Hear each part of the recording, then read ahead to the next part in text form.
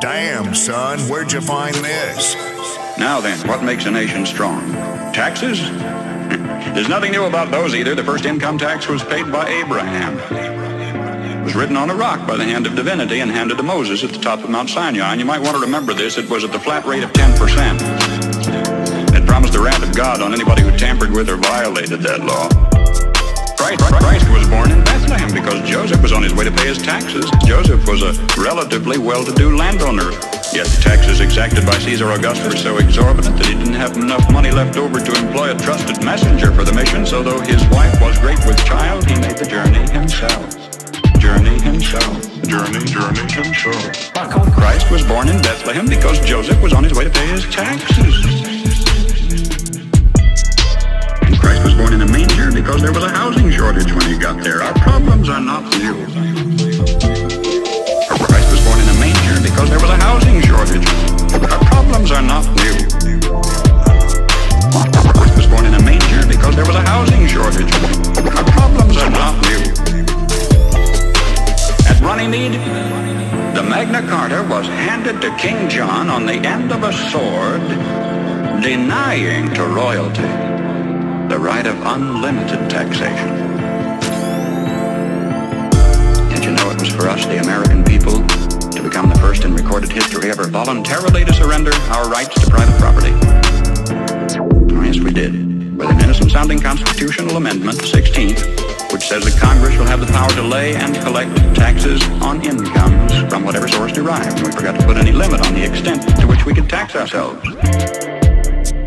Conceivably, we could be taxed out of all private property. We could be taxed not 70%, 80%, 90%, but 100%. We could awaken one morning and find that the government owns the farm and the house and the car and has a mortgage on the church, legally. Historically, whenever any nation has taxed its people more than 25% of their national income, initiative was destroyed and that nation was headed for economic eclipse. Presently, the American people are being taxed 33% of their total income. History says we'll roll forward on momentum for a little while, but we'd better get some more gas in the tank pretty quick.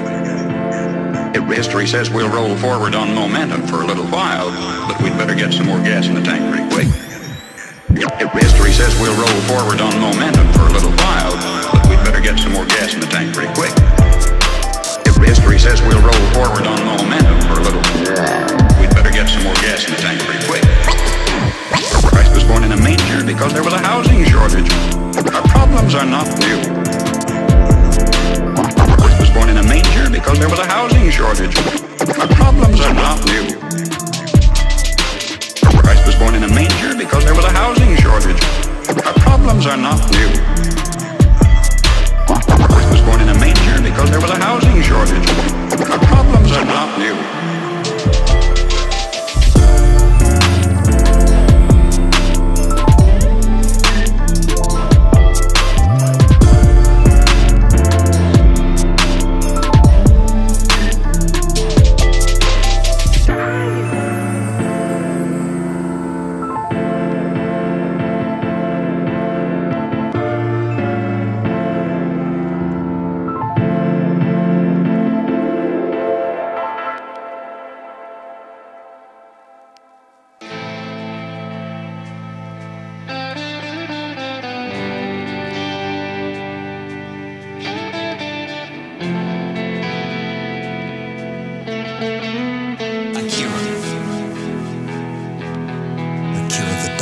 Ours is not the first by George good government to arise on the world stage. There have been several. Rome, Spain, and Greece, and China, and each enjoyed about 150 years at its zenith. That's just about our time in the New World. And then each decayed away.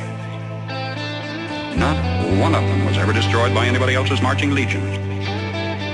Each rotted away morally, socially, culturally, economically, simultaneously. You know, one of the most cruel paradoxes of history is this. Because each was a good government, it bore bountiful fruit. And when it bore bountiful fruit, the people got fat. When they got fat, they got lazy. When they got lazy, they began to want to absolve themselves of personal responsibility and turn over to government to do for them things which traditionally they had been doing for themselves. First first, there appears to be nothing wrong asking government to perform some extra service for you, but if you ask government for extra services, government, in order to perform its increasing function, has to get bigger, right? And as government gets bigger, in order to support its increasing size, it has to what? Tax the individual more, so the individual gets littler. And to collect the increased taxes requires more tax collectors, so the government gets bigger. In order to pay the additional tax collectors, it has to tax the individual more, so the government gets bigger, the individual gets littler. And the government gets bigger, the individual gets littler, until the government is all-powerful. The individual is hardly anything at all. Good government bore bountiful fruit. When it bore bountiful fruit, the people got fat. When they got fat, they got lazy. When they got lazy, they began to want to absolve themselves of personal responsibility and turn over to government to do for them things which traditionally they had been doing for themselves. Some believe that the need is for a vigorous, strong man to arise on the scene, to regulate and regiment the affairs of men. Yet history tells us there have been several such. Once upon a time, there was a nation great and powerful and good. She was suffering from the aftermath of war, from the depression. Then came upon the scene a leader, an idealist, self-confident, intolerant of criticism. Wisely, he limited his early activities to combating the financial depression. Nobody could argue with that. But in a while, he began to regulate business and establish new rules to govern commerce and finance. Some of them in diametrical disagreement with the God-made laws of supply and demand. But anybody who disagreed with those new rules was promptly fired. The new leader saw that under the old system of free enterprise, landlords prospered, so he levied new taxes to take away their profits and destroy what he called the monopoly of capital. To please laborers, he controlled prices. To win the favor of the farmers, he gave them loans and subsidies. The national debt mounted alarmingly. Whenever anybody tried to tell him that governments, even as people, can go broke when they spend beyond their income, he said they just didn't understand deficit finance. What do you say? Did he build on rock or on sand? I say on sand. For you see, this was the story of Emperor Su Tongpo, who led China to its doom more than 1,000 years ago. Because each was a good government, it bore bountiful fruit. When it bore bountiful fruit, the people got fat. When they got fat, they got lazy. When they got lazy, they began to want to absolve themselves of personal responsibility and turn over to government to do for them things which traditionally they had been doing for themselves.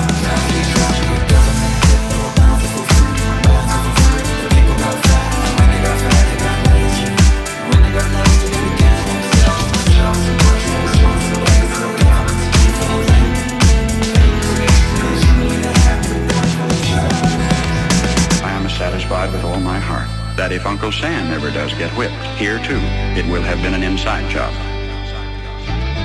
It was internal decay, it was not external attack that destroyed the Roman Empire. Starting about 146 BC, internal conditions in Rome were characterized by a welter of class wars and conflicts, street brawls, corrupt governors, lack of personal integrity and moral responsibility, street brawls, corrupt governors, lack of personal integrity and moral responsibility, street brawls, corrupt governors, lack of personal integrity and moral responsibility. Street brawls, corrupt governors, lack of personal integrity and moral responsibility. Street brawls, corrupt governors, lack of personal integrity and moral responsibility. Street brawls, corrupt governors, lack of personal integrity and moral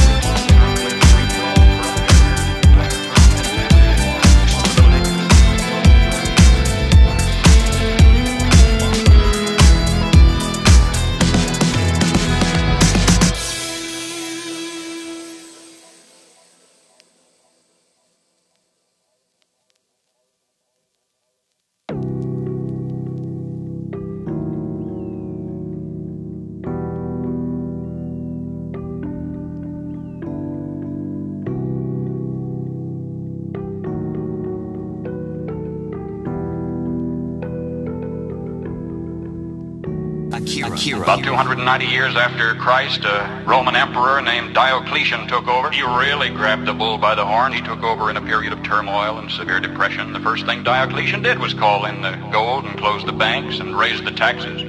He reduced the power of the Senate, delegated its power to a lot of little government bureaus. Do you know they even had a Transportation Act back there? Prescribing the fee required to rent one laden ass per mile, and at today's rate of exchange it would have amounted to about 1/8 cent per mile, which meant that in order to make a profit a jackass would have to carry 5 passengers.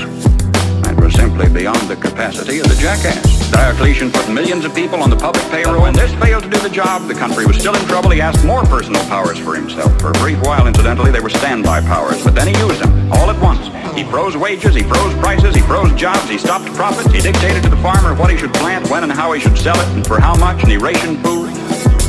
And what happened? The labor market closed down. Incentive was gone. Farm life became dependent on bureaucratic red tape. Exorbitant taxes cost the farmer his land. He kept for himself only a small plot on which he might grow turnips for his family. He lost the rest of it to the states. And without food and with incentive gone, city life stagnated and declined. And Rome passed into what history has recorded as the Dark Ages, lasting 1,000 years. Lasting 1,000 years. Just by turning to the left, the world has gone in circles. The world has gone in circles. The world has gone in circles. Just by turning to the left, the world has gone in circles. The world has gone in circles. The world has gone in circles. A nation would evolve from a monarchy into an oligarchy, from oligarchy to dictatorship, from dictatorship to bureaucracy, from bureaucracy to pure democracy, where finally the people would cry out from the chaos and confusion of the streets, "Oh, please, God, give us a king," and God would give them a king. And they'd have a monarchy again and start the whole silly cycle anew. Now either we will profit from the errors of their ways, or it follows as the night the day, our children are going to have to relive the Dark Ages all over again. All over again. Just by turning to the left, the world has gone in circles. The world has gone in circles. The world has gone in circles. Just by turning to the left, the world has gone in circles. The world has gone in circles. The world has gone in circles. All over again. All over again. The world has gone in circles. All over again. All over again. The world has gone in circles.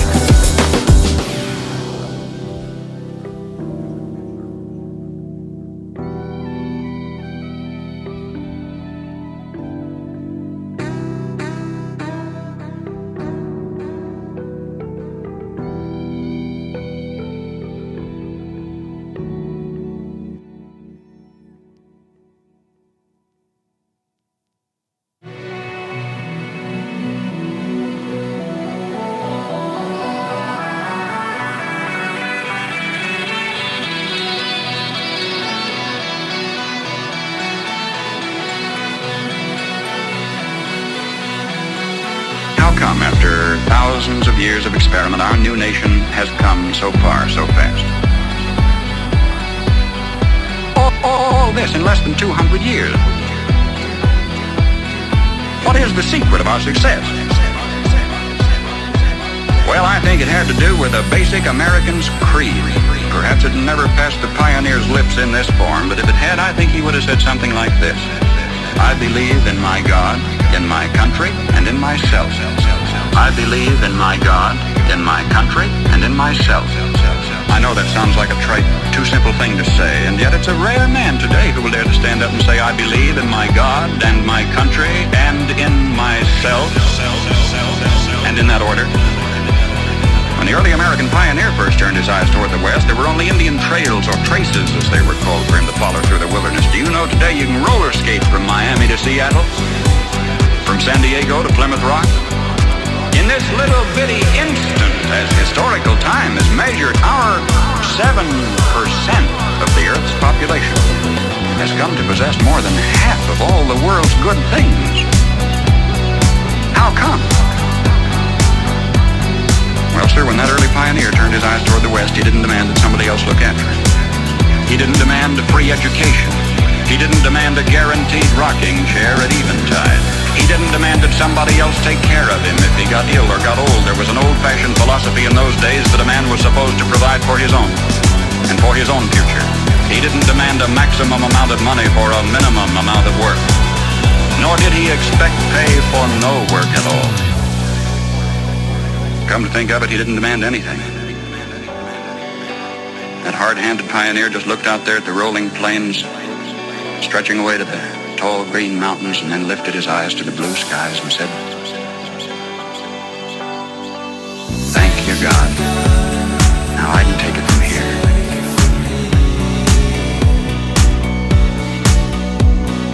Thank you, God. Now I can take it from here.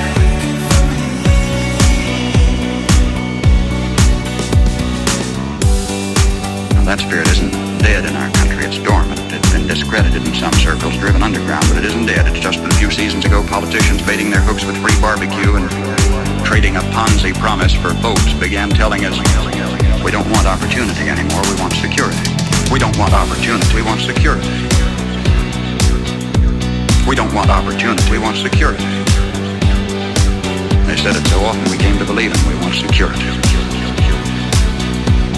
And they gave us chains, and we were secure. Suddenly, with our constitutional guarantees depleted, with our national character eroding away, with our tax laws penalizing those who dare to prosper, with workers concentrating on how little they can get by with instead of how much they can produce, suddenly we looked overhead one day to discover that the first tin moon in space was a Russian accomplishment. That free men dragging their feet had been outdistanced by slave workers dragging their chains, and we were sore afraid. Perhaps this was a disguised blessing too. Maybe a dramatic accomplishment by this Cold War adversary was necessary to get us off our dead centers and back to work again. If we can revive in ourselves, then in our youth, something of that basic American's creed, the horizon has never ever been so limitless. For man stands now on the threshold of his highest adventure of all. His first faltering footsteps into space. 20 years from today, half of the products you will be using in your everyday living aren't even in the dictionary yet. We've got it made. If we just keep on keeping on, we've got it made. And if we don't, we will follow those other great nation states of history, the graveyard of ignominious oblivion.